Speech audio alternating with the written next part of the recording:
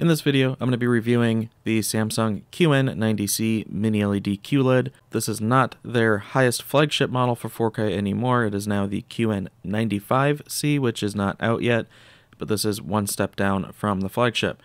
Now, I'm going to start by reviewing this panel pretty quickly as it is, and then I also have last year's QN90B, the TV that this replaces. So I will be comparing them. So this video is a little bit over 14 minutes long.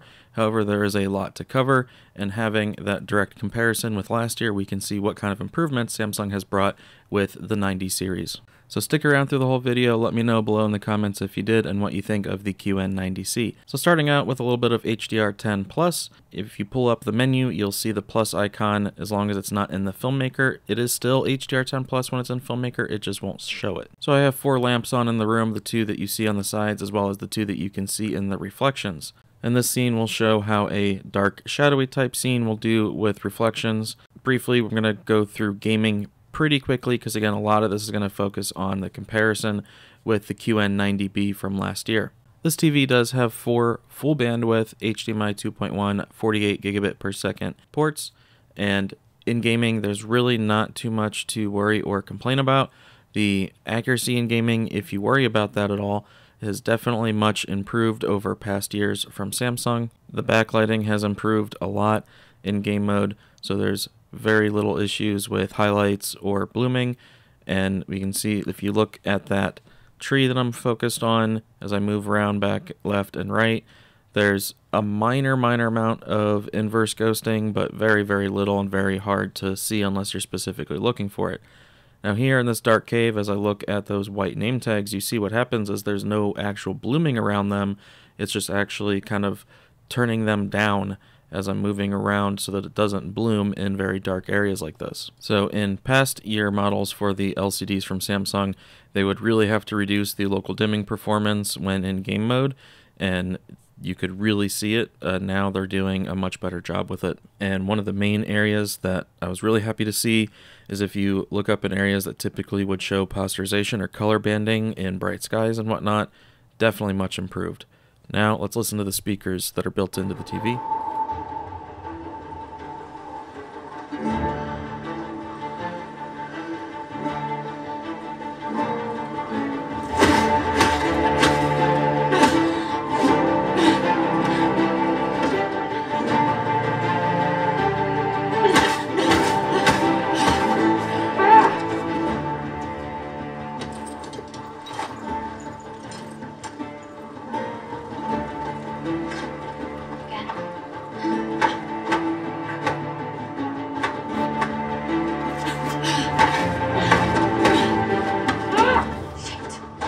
That's enough.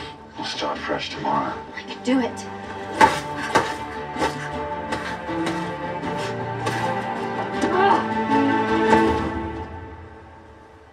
You need rest. Anything else? We'll have diminishing returns. Sir Laszlo, he protected me in Sintra, and he said less than perfect means death. Your stomach's growling loud enough to wake the dead. If that counts. Hunger makes for good sauce. Also makes for shitty lunches.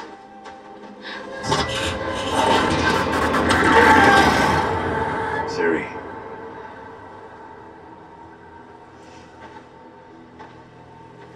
You are safe here. Overall, I think the built-in speakers are good enough where you wouldn't want to spend money on an entry soundbar, but maybe if you were going with something more expensive.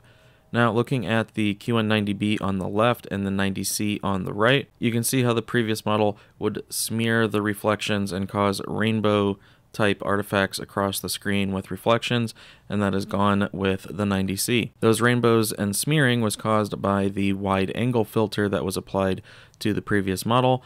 Now, we have a different panel type that does not require that. So while the B had a VA panel requiring the filter for wide-angle viewing, the C has an ADS panel that does not, so you get better off-angle viewing natively as well as better reflection handling.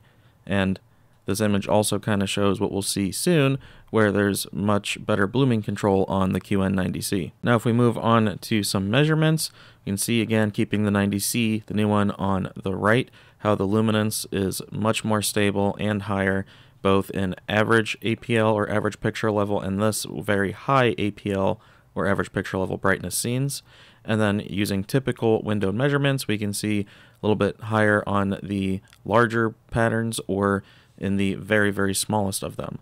Now, as far as accuracy in HDR, with the filmmaker mode, you could only get so much accuracy out of the 90B, which was much improved with the C. Then in HDR gaming, we can get a much, much more accurate result out of the 90C than we could with the 90B. SDR also saw big improvements in accuracy, especially with gamma. Now we're going to move on to processing, where we can see the QN90C is handling low bitrate content much better than the 90B. It's much more obvious in person than it is through the camera as well. And then when it comes to noise reduction, we also get a big improvement. As you can see the wall behind her face, and then also looking at her face and hairline, you can see more detail, especially in each individual hair, where it's not removing some of the hair to try and clean up the noise behind it. So this is one of the issues that I had with Samsung previous models, where it would remove very fine details in order to try and clean up noise, and it ended up removing the details, not really cleaning up the noise, and wasn't that great. This year, there's big improvements in both areas. Now, both of these are LCD panels with a quantum dot layer, so you do get about 75% of BT 2020 coverage, and that remains to be unchanged. Now, going into gaming between the two, again, as I said earlier, there's improvements in the way the local dimming is working while in game mode, so that's going to be a pretty big and noticeable difference if you were to have the two together. Separately, though, you would still be plenty happy with a QN90B if you have one.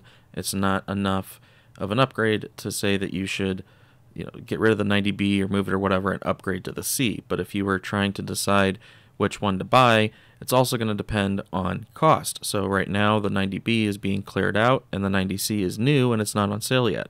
So there is a drastic cost difference. However, if you wait a few months, the 90C will drop, and if you wait 6 or more months, it'll be about the same price as what the B is. So then you have to decide, do you want to wait and get the C for about the same price, or do you want to pay more now and get it? Well, why would you do that? Pretty much the C is a more accurate and more flexible version of the B. Now, you just saw I switched it over to active tone mapping, and that makes it look much more in line with how the B was. However, if it's in the static tone mapping, you do get much more accuracy out of it. So like if you look up at the sun here, you see how it's blown out on the B and it's more defined on the C. So this is because on the B I showed the chart earlier where it's over tracking the EOTF, making everything brighter than it's supposed to be. Like look at Geralt's face and hair, and then when I switch the C over to active, you see it now matches, where you lose a lot of the detail, it clips a lot of the information, and it's just a little bit more washed out. Now for what a lot of you are interested in, and that's the blooming. So now if I put both of these in their most accurate way of viewing, you can see the blooming is much better controlled on the QN90C, and the midtones are still too bright and not accurate on the 90B. As we look at more scenes from John Wick 2, it really is no contest. The blooming control is much, much better on the QN90C, where the B, being a CSOT VA panel, adds a blue glow to its blooming. You can also see on the left wall where we're getting more shadow detail with the QN90C, and then on the B, again, because it is overlifting the EOTF, some of the mid-ranges and whatnot will be too bright, which does not do it any favors when trying to control the blooming. You can see where I changed the exposure on the camera to over-exaggerate the blooming even more, and even then you see very little on the QN90C compared to what you see on the B. And as we move around in motion, we can see how that affects from zone to zone transitions. And again, the QN90C is better, being able to transition the zones much more quickly than the QN90B. And if you really look closely at the candles or any of the bright spots, you can see where the B is clipping and kind of blowing out the highlights a bit too much, whereas the C, you can get more detail out of them. Especially when we move into some brighter scenes with this bright light here. And when I pause it on the light, you can see where you get more defined detail out of the lights on the QN90C compared to the B. And again, this is with both of them as accurate as you can make them. Another area that LCDs really struggle is star fields. So if we look at that, we can see again where the B is going to have that blue glow to the blooming around the stars, whereas the C doesn't.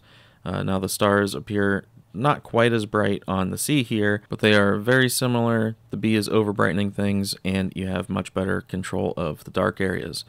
Again, with more fires and candles, especially, those kind of areas are going to be much better on the QN90C. Here, if we look at the top black bar on the QN90B, whenever you get these smaller black bars, the B really struggles trying to keep the blooming out of those bars. It does pretty well as long as it's a typical like 2.4 to 1 type of thicker black bar, but these smaller ones, the B does not do so well. And at the bottom right especially too. Looking at the Spears and Munzel demo, we can see especially around windows in the bottom right of this scene, and the windows at the bottom left near the Ferris wheel, and then the top of the Ferris wheel. Again, it's all less detail and more blooming on the QN90B. If we look at uniformity in bright white window, there's pretty good DSC on both, although the C does look a little bit cleaner. And then if we move into motion, you really see the artifacts more on the B using these motion tests. You see the spinning effect there. That's the artifact being caused by the QN90B, and this is even with the clarity menu disabled.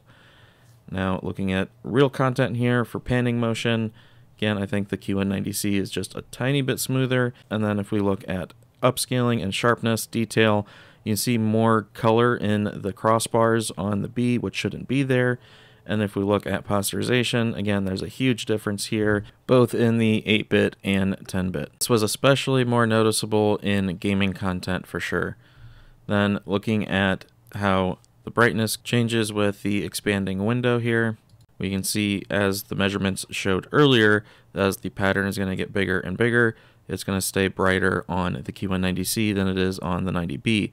That's because there's more relaxed ABL on the QN90C than there is the B. Now, the ADS type panel does seem to have a bad reputation because the native contrast ratio measurements are lower. However, in real content, because of the way the local dimming is so much better, you can see in real content there is no visible change in contrast whatsoever. The native contrast measurement really doesn't mean or correlate to anything in real content anymore.